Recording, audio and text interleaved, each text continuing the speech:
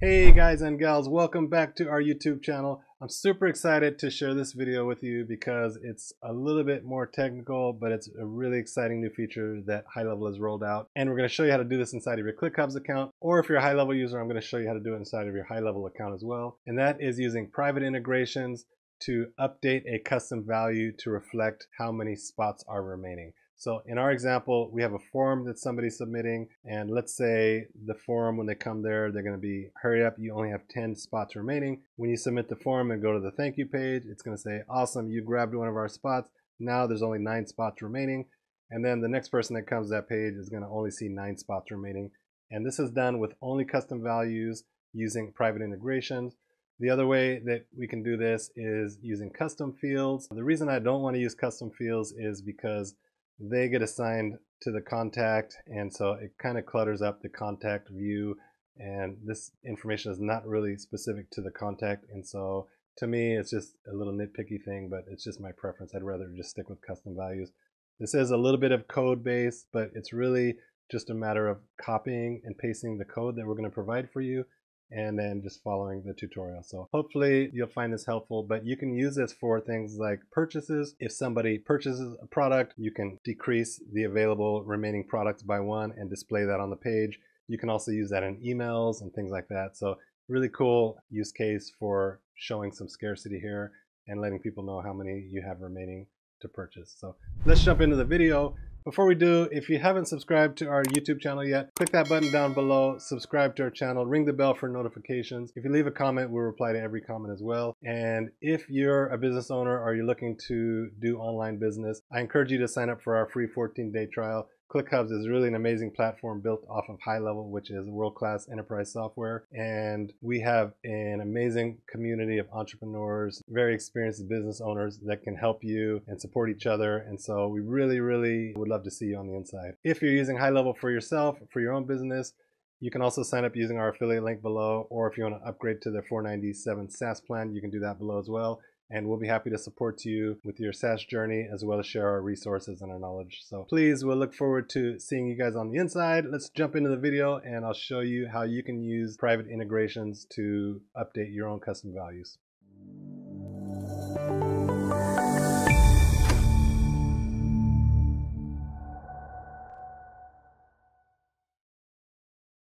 So in this video, I'm going to show you how you can use private integrations inside of your ClickHubs account, or if you're a HighLevel user, this will apply to you as well. And so with private integrations, you have the ability to create your own integration that ties into the API to allow you to do powerful things using code and things like that.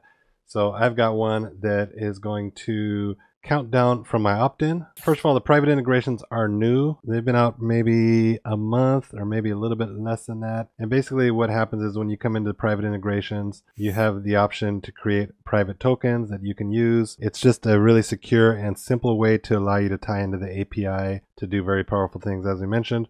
And you can come in here and you can control the scope of what these can access. So a lot of security here. In our case, we just want to view custom values and edit custom values. So that's the only 2 I selected. You don't want to select other scopes here unnecessarily that might, if somebody was to compromise this, they can do other things. So you really want to limit this. But you can see you've got a lot of things you can do with private integrations. Edit business information, edit calendars, edit conversations, view conversations, of course, view and edit contacts. All kinds of things you can do: courses, forms, custom fields, custom values, email stuff. So really this opens up a ton of options for us in terms of what we can do. I've been experimenting with this and I'm finding that this will only, for security reasons of course, make changes within your own sub account. So keep that in mind if you're trying to do things as an agency within other sub accounts. I don't think this will work from my experience so far, but I'll keep you updated on that as well. I'm going to show you how to build this from scratch. So I'm just going to get out of this for now, and I just wanted to show you what we're actually building here a little bit more clearly.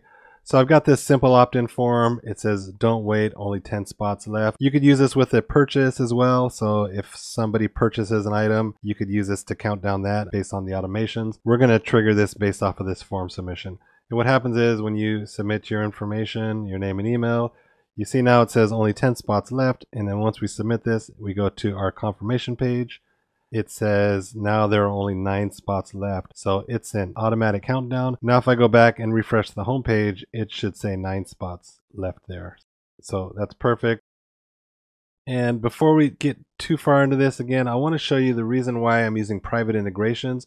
There's another way you can do this, and that's using a math operation. So within the ClickHubs automations builder, we have what's called a math operation, and you can select a custom value here. So if I have my countdown here that I want to update, I can subtract 1 from that.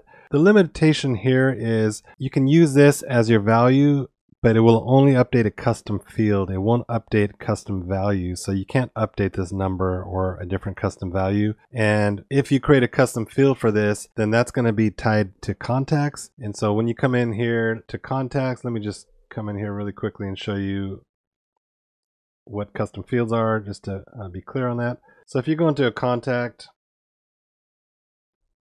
you've got these custom fields here. And so if I created a custom field to have a number here that I wanted to update, I could do it that way. The problem is I personally don't want to have a ton of custom fields that really aren't related to that specific contact. So this number here is not related to a specific contact. It's a global number. Everybody's going to see the same number here. So I really don't want to pull that into my contact information here and clutter this up with additional custom fields. And so currently using the math operation, that's the only way to do it, was if you were to create a custom field and then you updated that custom field with the custom value. So for me, it's not really a great option. I believe we'll have the option of updating custom values in the future, but for now I wanted to find a different workaround. So what I'm doing instead is I'm using the custom code action. So you have a custom code action here. It's in beta. This is a premium feature. It costs a penny every time you trigger this. So keep that in mind as well. If you do the custom fields option, you don't have to pay for that since the math operation is free. And so keep that in mind as well. But for me, it's not going to be a huge amount in this case. So I'm willing to do this just to keep my dash panel cleaner. So, and also there may be other use cases. So I thought this would be helpful just to show people. So when you do the custom code, you're going to include your properties here, which would be the key name would be first, and then the ID, the data key name would be second. And then you have code that you're going to access here. You can test your code. And so what I've done is I've created my custom code, and I've created 2 custom values. One is the initial countdown number, and the other one is the after countdown number. The reason I did that is when I come here and submit this form, by the time I get to the thank you page, this automation does not run fast enough to update the thank you page. So I have 2 custom values for that. Let me just show you really quickly. I have one, you can see this is 9, so this is going to be the initial one, and then I have one that goes on the thank you page, and that's 8. So as somebody submits the form, this one will change to 8, and this one will change to 7. But this was the only way I could do it without additional code on the pages to reflect on the thank you page fast enough. Because again, if I just have one custom value and I have 9 here and then I submit it, it's going to show 9 on the thank you page because the code is not executing fast enough to reflect in real time on the thank you page. So this is my workaround. And the other thing I did was we need to have a location ID for the API URL so that we can update this location information. And the location ID is simply in your URL.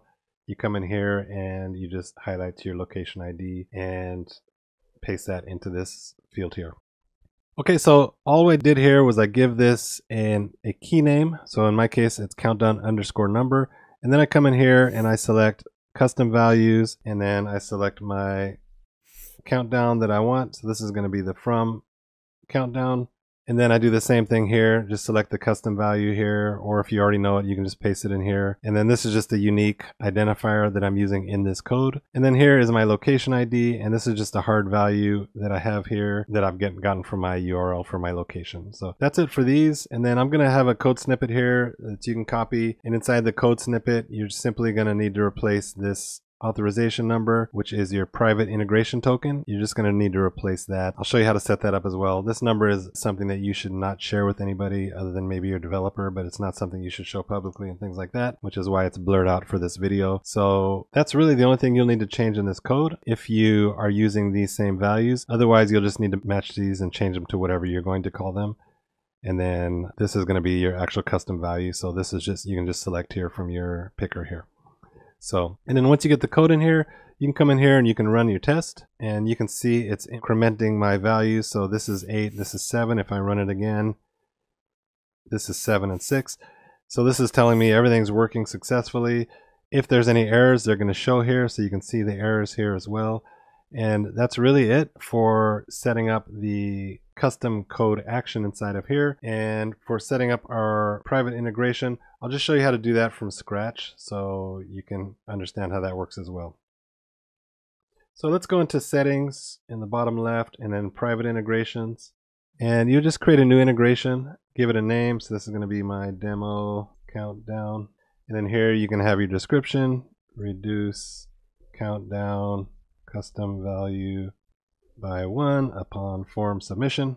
And then that's next. And here's where you select your scopes. So again, with the scopes, they determine the permissions that your app can have access to. And so you want to limit these to as few as possible, only what you really need here. And in our case, it's just going to be custom values. And we want to be able to view custom values, and we also want to be able to edit custom values.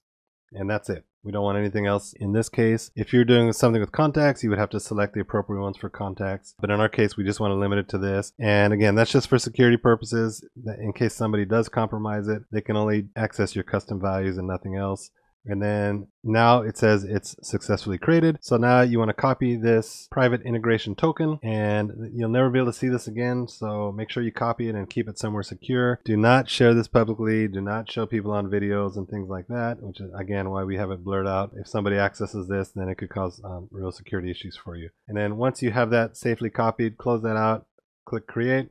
And then it's going to give you the option to rotate and expire this token. They recommend you rotate it every 90 days. So initially it's going to do it after 7 days. And then after that, the old token will work. But then you'll be able to rotate it every 90 days for security. So once you do that, you just click continue. And now you can see that it will automatically expire in 6 days and 23 hours. You can expire it now. You can cancel the rotation. But that's really it. And then once you get out of here, that's it. You've got your demo countdown here. I'm going to delete it because I just created this for the purpose of this video, but we already have our private integration created. So you can just delete it, and that's simply it. So the cool thing is you can create as many of these as you want to do different things within your sub account. Really awesome. You have some options on the agency level too. So if you have a high level agency, there's some things you can do there with private integrations. This is, again, it's a fairly new feature, so I imagine we'll see this expanding here in the fairly near future as well. So really that's it. So create your private integration. And then inside of automations, you're going to create your trigger. For us, we're using the countdown form test. When this form is submitted, that's going to bring people into this automation. And then it's going to execute this custom code. Remember, this is a premium action, so this is, I believe it's 1 penny every time this is executed. So if you're doing thousands and thousands of these, you may want to look for a better solution. If you have a Zapier account already, you can use Zapier. If you have a developer on hand, you may be able to do some different types of code there. But in our case, we're just going to use this because we're not doing huge numbers here. And then you create your properties, you give yourself a key name, and then this is the value you want that property to be submitted with. And again, this would be the key for your custom value. So if you come into custom values here, let's just go back there. You could also just come in here and copy that key. So let's go into our test folder here. So you could copy these here directly if you wanted to. So this is our opt-in page. So you can come in here and you could copy this, paste this directly, or you could just come in here and grab it with custom values directly and make sure you grab the correct one. Just to go over this again. And then do the same thing here. And for location ID, this is just a hard value that you would copy from your URL, the location. And the rest is just pasting the code that I have here, replacing your private integration token number and saving. Make sure you publish this. And that's it. And then to use this on your pages, it's very simple. Let's go to our first page here. So let's just delete this. And this is where I want the number to go. So all you have to do is on your keyboard hit the curly brace and it bring up the pop-up here, and now you can just select from the drop down custom values, search for the one you want. We want the custom countdown from the Optin page, and you can see we have it there. I just highlighted it and changed the color to our brand board color of red, and it's as simple as that. Then on the Optin page, you do the same thing, but on this one, again, we want to have our different custom value because it just doesn't update fast enough. But then the next time somebody comes here, it will be updated, and so it just keeps up with everything. So, I'd rather have 2 custom values hidden in a custom value folder than have a custom field on every single contact that's really not related to that contact. That's just my personal preference. So I thought this would be a great way to use this as a workaround and to share with you guys. So hopefully you found this helpful. A ton of things you can use the private integrations for, and for me, I am a developer, but I use ChatGPT to help me write this code, and took a little bit of time to get it dialed in right. So you have to still know what you want and make sure that it works. And again, this is just put this together really quickly, so this is a beta code, so make sure you test this thoroughly on your own. I'm not giving any guarantees here on this code or anything like that, but hopefully I'll share this code and hopefully you can use this as a starting point and find it helpful, and hopefully you found this tutorial helpful as well. Thank you. All right, that's it. So this one was a little bit more technical, but we're going to provide the code for you. The link will be down below, and all you have to do is just follow the tutorials, add your custom values the same way we did. And it's super easy to do just with copying and pasting this code. So also this will give you an idea of some other things you can do with private integrations. It's a super awesome new feature that's rolled out. And so hopefully this will inspire you to be able to use this to do a lot of other things to customize your own account. So I look forward to seeing you in the next video, and thank you for watching.